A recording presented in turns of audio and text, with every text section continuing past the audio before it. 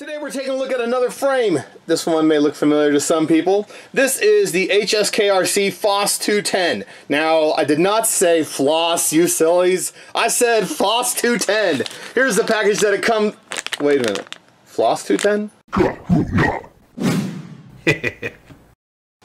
Here are all the pieces that come with it. And these arms, they're pretty decent. They're actually cut correctly on the carbon fiber, so you have the strands running the lengthwise of the arm, and also the underneath one will probably go this direction just because, you know, they rotate them 90 degrees every layer. So as long as it's going one way or the other, they're probably okay. And also if I try to flex this, I'm getting no flex out of it at all, so that's good. Also, it comes with the bottom plate. The little top plate looks like a wrench. It also has pretty decent TPU printed camera holders, and these are indeed TPU and they're not breaking. That's good.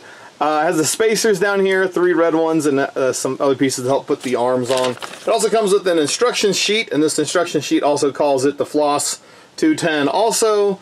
So if they were trying to go with the Foss idea, well, they didn't take it all the way out through the instructions. I'm going to start putting this together and we'll see how it looks and get some measurements off of it. So here's the bottom portion of the frame, almost finished. If you look here on the bottom, I can show you it has the hole spacing for a 20 by 20 flight board. It also has the hole spacing for your 30.5 by 30.5 flight board. Now the 20 by 20 is going to fit right here on the 4 new holes. The 30 by 0.5 by 30.5 is actually going to use these back screws that go through your arms. And the screws they recommend are a little bit long, that way you can put your flight board on there and then have something on top to mount down to. So here I have the spacing change for the 30.5 by 30.5.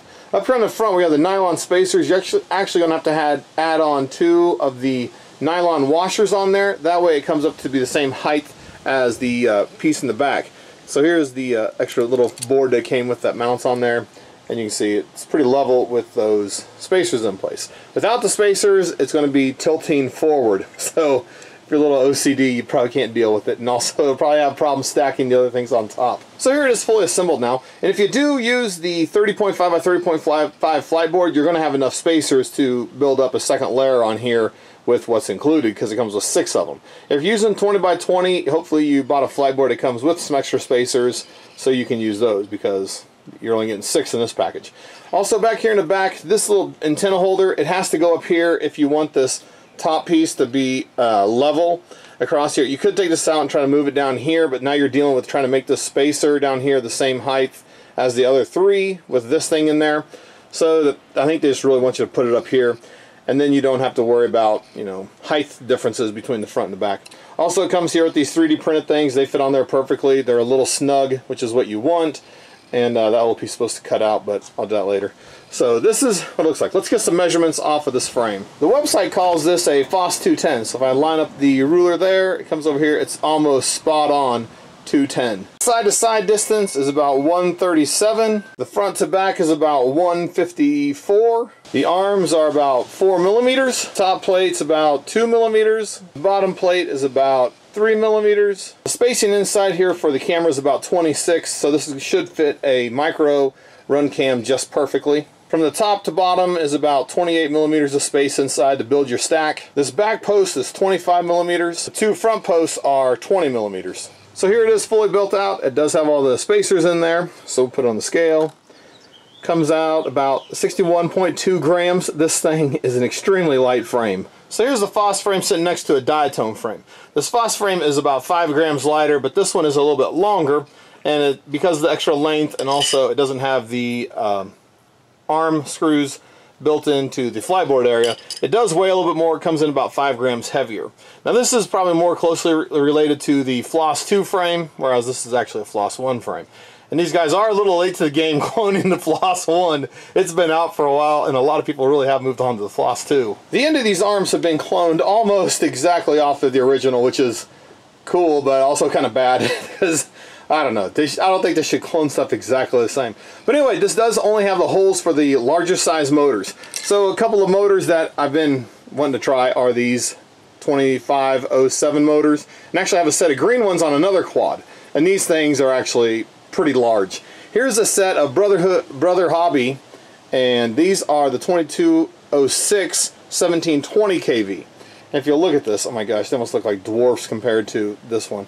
And the 25 is just so much larger around than the smaller one. So here's the Racer Star 2507. If I put this on a scale, it comes in about 40.2 grams. So these are very heavy motors. Here's the BrotherHobby one. This one has a little bit longer wires. It comes in about 29 grams. So you're trading a little bit of weight on this one for hopefully a little bit more torque, being a larger straighter. This one's going to be a little bit smaller, and it's the 2206. So I don't know. Haven't flown these yet. I'm kind of anxious to try them. Like I said, my other quad that I just built with 6S has these motors on it. So, and it's flying really well. It has a huge amount of low-end torque, which I attributed initially just to the 6S, but now I'm kind of thinking the larger straighter size is actually helping that a lot. So this is the HSKRC Foss 210 frame, not to be confused with the Floss frame. And if you didn't tell your friends it was a Foss, they probably wouldn't know any difference. Anyway, this is a Foss frame. If you have any questions about this, let me know down in the comments. All my quads going forward are all going to be 6S that I build. I may buy some more 4S quads, but everything going forward is going to be 6S. And this one will probably end up having 6S motors on it as well, or another frame that I have coming soon in another video.